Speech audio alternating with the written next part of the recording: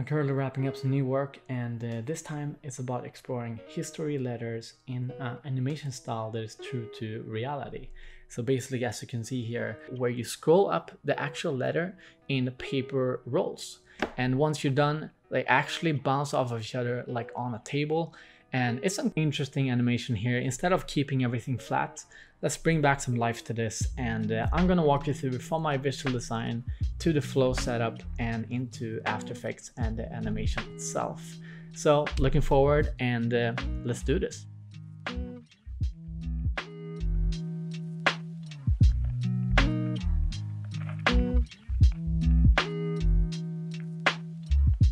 Before we go into animation, let me showcase how I set up my design file. I have one section called animation flow, one is called presentation, showcasing the composition, and then we have lastly assets, where I collect all the assets that I export into After Effects. So if we zoom in into the first one, this is basically showcasing the flow from start to finish that I have in mind. Things can change along the way, but this is the core flow that I want to achieve. It starts by scrolling the letters one by one. They get collected in the top, as you can see in the rolls.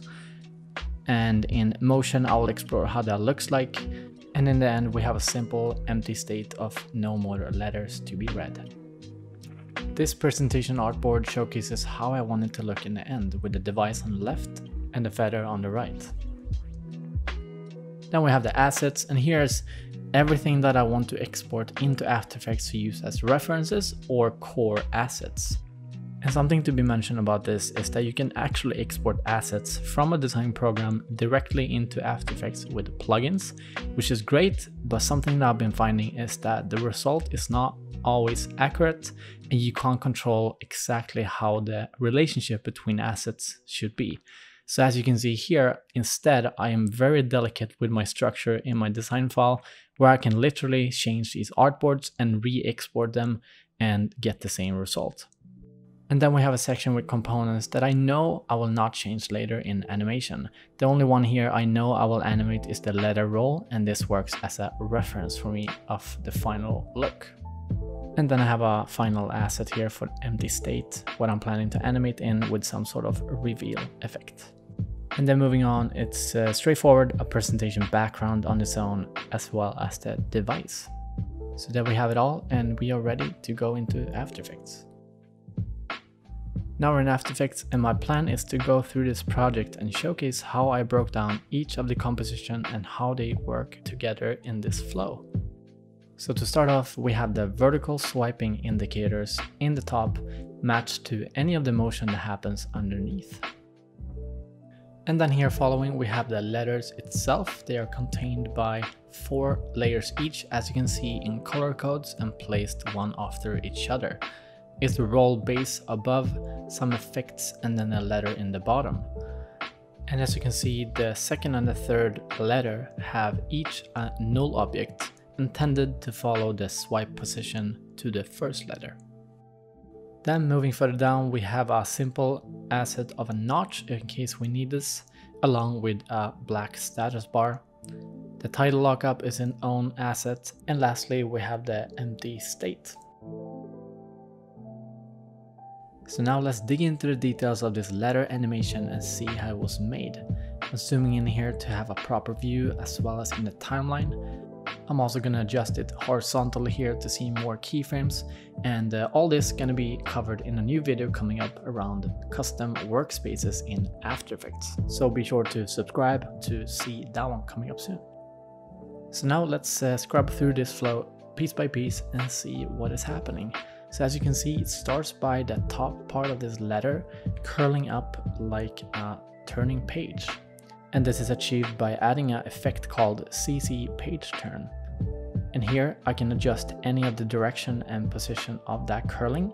It can be very dramatic, or in this case that I've chosen, very subtle. And while this effect is happening, the letter itself moves upwards from the bottom, and then I have the main composition, or roll base, which is above all of this, masking in at the same time. So with these keyframes, I'm masking in the roll base in the same shape as the curl itself until it gets fully revealed. And at the same time, I have a shadow that gets applied once the roll is finished. And if we go into the roll composition, we can see that the letter here is moving in the same position as the main letter outside of it. So to take it from the beginning, each of the letters consists of a main composition called front, where we have the main asset of the letter. We then duplicate this one and call that one back, and then we drag in the front one in here, right clicking and choose transform, then flip vertical. So now we're gonna have the correct look for it to go into the roll. So just to break down this composition is that we have a bottom layer called roll base, which gives a linear gradient from gray to white to give that 3D dimension. We have another one called roll glare, which is a small detail in the middle to just give that extra glare. And then we have the back version of the letter scrolling here from the top to the bottom, timed in the same motion as the main composition. So let's take a look on how this looks like here when it's moving. You see it's blurred as well, so that's an individual adjustments layer above this that makes it fade away. It looks more natural that way, and without it, it looks too sharp to be under a paper stack. So I'm gonna enable that back, and now we can see how it looks like. It's blurred and it feels like a paper roll that is rolling up here. And now going back to the main composition to see this in context.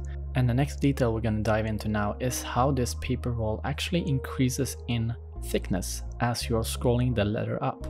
And once it's completed, it also makes a subtle movement upwards with some rotation to give that extra touch of reality. So that was the first letter, and now we're going to take a look at the other two. And it's basically the same animation, so all of this looks more complicated than it actually is, but with the main difference that this one is parented to a position layer following the first one. So let's have an overview here again and select all the keyframes with shortcut U on your keyboard. Then we're scrolling through the first letter, and you can see it aligns the two top layers. It's really defining when the next one starts, and it does this until the third one. And then the magic happens in the end really when these cards start to interact with each other again when they roll into each other a little bit. And to be honest, I don't think this specific motion is 100% correct here, but you get the sense of this. It's all about tweaking keyframes and easings here to really make it feel natural like in real life. So now we're on the last part of this flow, and that is about the presentation itself. So as you can see here, we have a composition that is called device mask, where I, similarly to a previous video I made of how to add UI animations into a specific screen. And I do this in a column called trick mat and applying alpha to the UI itself. So now let's go back to the presentation composition, and I'm going to showcase how I made that 3D letter effect in the bottom of this device. So I'm dragging in the composition of the letter again, and I go into effect, distort, and then corner pin. And this will allow me to control any of these corners to skew them in a perspective. So now it's some iteration here to just get the right angle and the right size, as well as position this under the device itself so it looks like it's continuously scrolling out of view.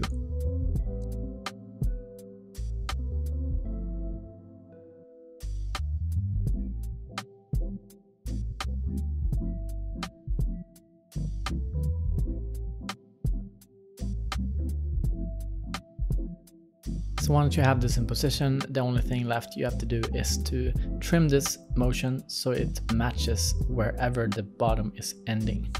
We'll play this back now, and we see that it's seamlessly going from the bottom and up.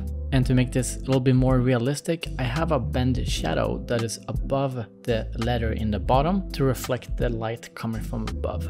And this layer is basically a layer with a gradient applied to it, going from black to white with opacity. And now to the final presentation detail, and that is a camera movement zooming into the three letters doing the final little bounce to each other in the end. I wanted to create this small detail in the end and give some more depth to this, even though this is flat assets. So the background itself is having an adjustments layer above it, which blurs out the feather, as you can see here, with a mask. And then on the camera itself, that's a layer that you manipulate with keyframes. And here, in this case, it zooms in and it moves the point of interest. So since this is flat assets, it's not going to look entirely 3D as you can see, but this is more a quick solution of how to get more depth. So there we have the entire animation flow in its completion, and if you want to try to recreate this yourself, I'm going to link my project source files in the description. And many of you have asked if I can do animation reviews, basically going through whatever you create, provide feedback or tweaks along the way. Please do so, send it to me on Instagram at Velgroff or tag me if you post it, and I'll be happy to get back to you or even create a new video where I go through a collection of your work to learn and evolve together. Alright, so that was the end of this walkthrough and I hope you liked it. Thanks a lot for watching and let me know in the comments what you want to see next. Be sure to subscribe if you want to see more, and I'll see you very soon again. Alright, that's a wrap.